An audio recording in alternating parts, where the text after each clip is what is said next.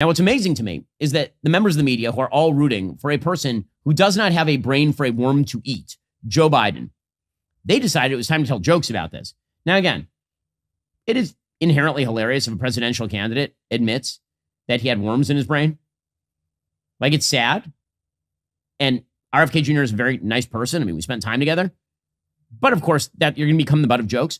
But I don't think that you get to make those jokes if you happen to be a person who is defending Joe Biden's mental fitness when the man's brain is bread pudding. So here they were on MSNBC mocking RFK about all of this. I quote from Robert F. Kennedy Jr. here. The abnormality, quote, was caused by a worm that got into my brain and ate a portion of it and then died. So Robert F. Kennedy Jr. is suggesting that a worm ate some of his brain and then died while there.